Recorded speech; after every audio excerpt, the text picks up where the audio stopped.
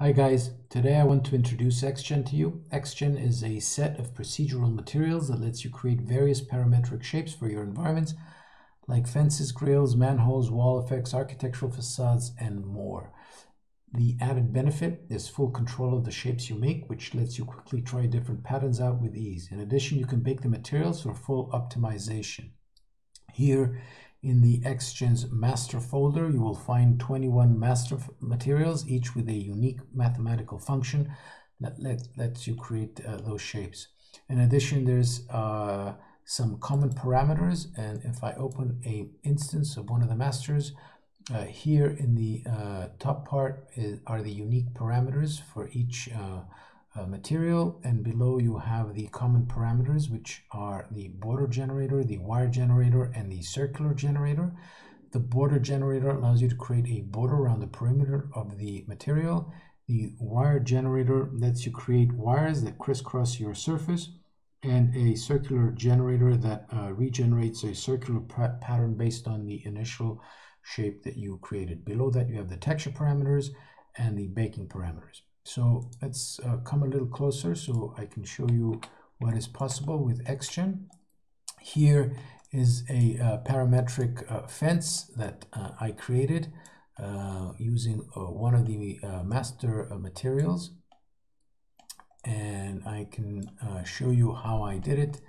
It's a very simple process, so let's see how to achieve that. So the first thing to do is turn on a geometry that I imported. It is a very basic geometry that I created in 3ds Max. It's a simple geometry where I just pulled some vertices out to create some variation in the geometry itself. So with that, let's find the masters. The one that I want to use is this knotted mesh 01, and let's create an instance and then simply drag it onto our surface. As you can see, we need to make some adjustments. The first thing we need to do is turn on the opacity mask for this material, and let's also adjust the tiling and also the scale. Once we've done that, I want to change the rotation, and immediately you can see that we're already beginning to see what looks like a fence. From here, there are quite a few parameters, but I just want to shed your attention on this overlap scale, which allows us to increase or decrease the distance between the wired meshes of the fence. Also, we have a distortion amount, which allows us to distort the mesh based on a noise function in case we wanted to add some distortion. And then we have the texture parameters here, and the next thing that I want to put your attention to is this normal switch, and once I turn it on, you will see that we are starting to get a sort of three-dimensional look into our fence. From here, what we can do is just tweak some of these parameters. We can add some of, well, we can add a texture first of all. So let's just add that. We can change the roughness value, the metallic value, the texture tiling, and so on and so forth. Let's also, I want to show you the wired generator to achieve these sort of wires that I mentioned. So let's just turn it on, and let's just start adjusting some of these parameters here. So let's first come here and get something here, something like that. Let's change the thickness to something like that. Let's turn this thing down. Let's do the same for here.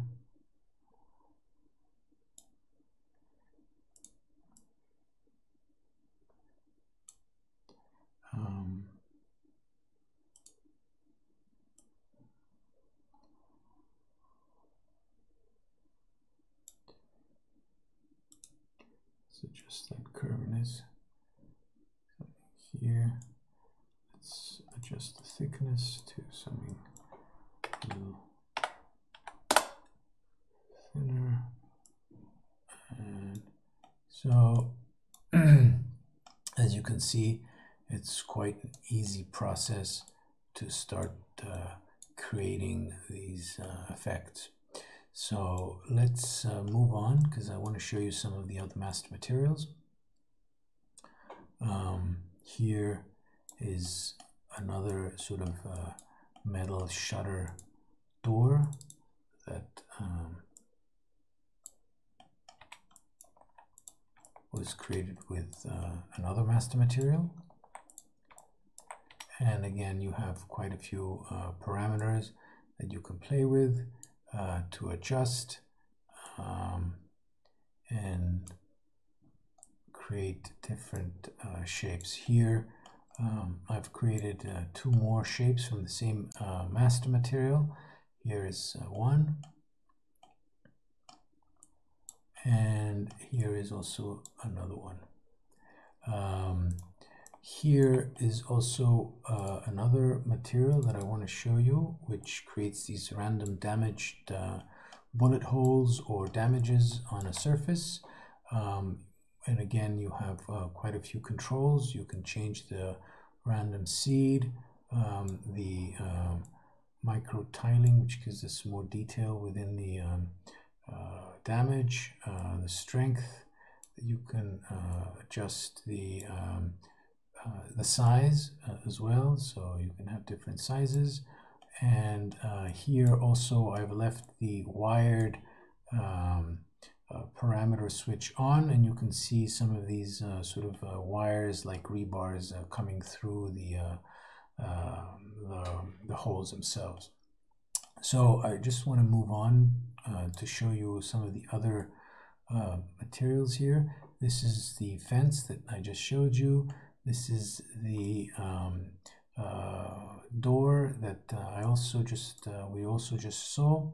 These are some other master materials with different shapes. Here, let me just open this one and show you the other parameter, which is the border and what you can do with it. Here you have this border which is turned on, and you can turn anything either into a circular material or this rectangular. You can create them in either directions and create different sort of borders. Let me go back to this, and here you have the internal ring, so you can create something that has more bevel in it or less. And in this case, you can also, of course, change the basic shape into something else that you want. So from that, we turn this into this shape, which is quite an entirely different sort of concept. The other thing to note is you also have this use mask for texturing, which allows us to differentiate the internal shape from the external border. And if I come here and just turn on this color, you can see that I can color the inside differently from the border. Here I'm just going to go and pass through some of these other shapes. Here I will show you that I have not turned on the opacity, and because we have the border now turned on, you will see that even though we do have a border, we still have that the surface showing. So I would need to turn on the opacity to take out the remaining part of the surface. Here is another sort of shape.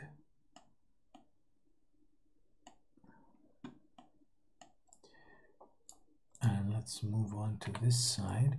Here, let's first change the lighting because it's difficult to see.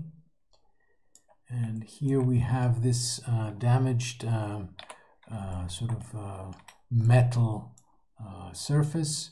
And if I open it up, again, we have control over a lot of these parameters to change and to make it or to suit our purpose to what we want. Here again is a similar approach. Here again, just going through these, is a sort of fence-like procedural material, and you can change the the shape, the height, perhaps the sharpness to some of these spikes, and so on. Here is another one. Here is a one where I have turned on the circular pattern. So I'm just going to show you how it is without the circular pattern on. And once you turn it on, it takes that initial shape and turns it into a spiral. So here you have the spirals, and you can change the how many you are generating. Here is another shape. Here is a shape where you can create these metal vents. Again, you have parameters to change some of these settings. And here is another one. Here is a basic metal grate floor. And again, this is geometrically created, so you have the ability to change a lot of these parameters and even the shape itself. Here is another metal flooring, and then on the other side here you have these other patterns, other shapes. Here you can change the sliding. Again, let me change the lighting so we can see a little better what's going on. Something like that. And then you can play with a lot of these parameters and decide which one is something that you want to try. Here is another one, another one, another one. Here is the similar effect that I had shown you in the other example, where I have turned on the circular generator. If I turn it off, you'll see it's a different, completely different shape. Here is another shape, and here we have the random pattern that I showed you earlier on the facade of the building, and here you can change again some of these parameters and create different shapes for different uses. So that's it. I hope you found this video useful. If you have any questions, or if you have any specific needs or ideas, please drop me a line. Good luck with your project, guys, and speak soon.